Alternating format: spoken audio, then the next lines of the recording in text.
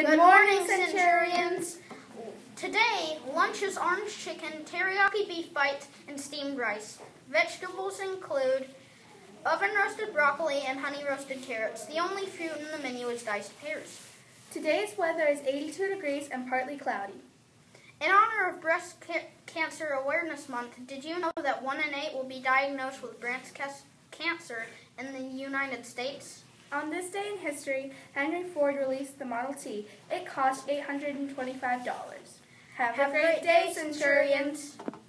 Hello, Centurions. On October 13th, from 8:05 to 8:50 a.m., the author Alan Gratz will be meeting the Battle of the Books team and the 8th graders. In his latest book, Project 1065, World War II is raging.